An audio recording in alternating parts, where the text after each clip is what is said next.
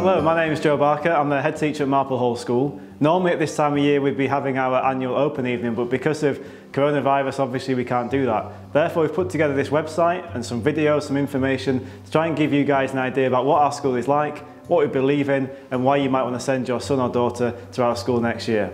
So in the course of this presentation I'll talk to you about our school values. I've also talked to you about how we try and deliver on those values, and you'll hear from two of our student leaders, Anya and Saul. So I'll start by talking to you about our vision and values. The vision for Marple Hall School is that we'll be a place of excellence where we're proud of our school and confident of success. But more importantly, we live by our 5 core values. About 6 years ago, we asked our students to write down 4 or 5 things they most valued in other people. And we collated together the ideas of about 1,000 students and came up with our thing called the Marple Hall Spirit. These are the 5 qualities that we most admire in people, whether they're students or adults.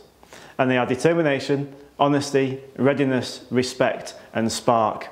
And we know that if our students show those 5 qualities on a daily basis, then they will be a success at Marple Hall School. Now before I tell you about what our school is like on a daily basis, I'd like to pass over to 2 of our student leaders, Anya and Saul, who'll tell you about their perspective of the school. Hi, I'm Anya. I'm one of the head students here at Marple Hall. Marple Hall is a place where all students can truly become their own person and become more independent. It's a really, really inclusive place, and we have pride flags all around school, and we have loads of opportunities for all students to really flourish and become truly their own person, like I'd said. My personal aim this year is to create an even more inclusive environment by having LGBT+, Black history education as well as political education to create new informed young voters. Marple Hall is just truly a place where everyone can be themselves. Yeah. Hi, I'm Saul. I'm another head student here at Marple Hall, and personally I live in Woodley, so Marple was not my closest school, but the reason I chose to come here was because it didn't just seem like it was interested in exam results, although it does achieve outstanding GCSE results every year. It seemed like it was interested in helping students grow not just as pupils but also as people. I felt this school would be the best to help me just become the best I could and to reach my full potential. And I've been continuously proven right throughout my whole time here. In year 7 I attempted to get onto the student leadership team and unfortunately was unsuccessful. However, I'd been taught resilience and determination just in my first year, and I tried again and I got on. Now I was encouraged to just keep on trying and trying again. I was also rewarded with the Marple Hall Spirit Award in year 8. So they don't just encourage students to become the best that they can, they also reward outstanding effort and behaviour. So my message is that I was encouraged to thrive throughout my whole time here at Marple Hall, and I have no doubt that all your children will too. One of the key features of Marple Hall School is the quality of teaching and learning that takes place in lessons every day. It's really important as a school that we make the most of every single minute that we get with students in lessons, especially this year for reasons you can well imagine. And so we spend a lot of time making sure our lessons are as good as they can possibly be. Now I'm passionate about teaching. I came into education to be a teacher first and foremost, and I still teach now. I take a class of year 10 or year 11 through their GCSE history every year, and I absolutely love it. It's really important to me that every lesson is as good as it can possibly be, that students know why they're there, what they're doing, that their work is challenging but pitched at the right level, that they are assessed constantly, not just at the end of a unit but all the way through so the teacher can adapt and change, that the work is differentiated so that everybody can access it. And what we ask is that teachers deliver that every single lesson, every single day.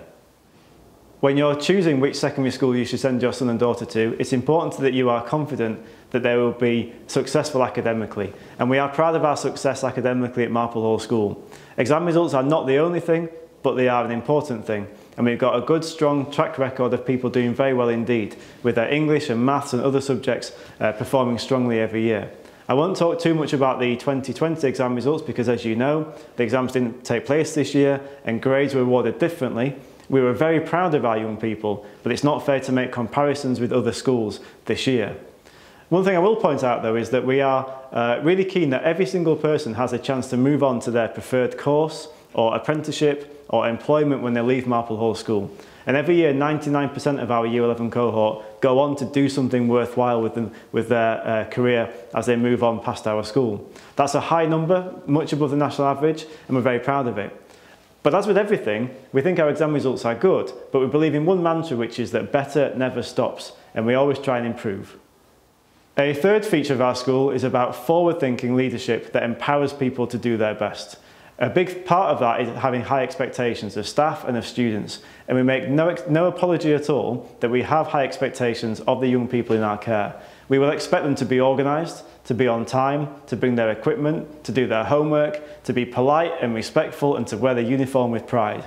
We have these high expectations, and we raised them 4 or 5 years ago, and students have continually upped their game to make sure they meet our expectations. Our school is a calm and organised place. People can learn and be happy and be themselves. School is not, of course, just about exam results, like I said. It's also about developing as a whole person, and that is probably the most important part of life at Marple Hall School. So what you do beyond the classroom is just as important as what you do inside the classroom. We have a whole range of extracurricular activities, from music, art, drama, technology, you name it, we offer it. And it's very important that we encourage students to get involved in extracurricular. In this case, the mantra is absolutely true. The more you put in, the more you get out. And when we have those activities running, what we end up with is a thriving school, and we'd like to say a school that's got soul, and that's the kind of school you'd be sending your son or daughter to. So I'll finish off today by talking about a couple of important key things. Firstly, our usual intake is that we are oversubscribed as a school. We have 300 places, but for the current 2020 intake, we had over 390 first choice applications, and we admitted about 320 students. So we are oversubscribed and we are full. Secondly, of course, is about Ofsted. It's important you read the Ofsted report for any school you're thinking about sending your son or daughter to. We had a very good Ofsted report about 5 years ago, and we were visited 2 years ago as a follow-up Ofsted for a one-day inspection.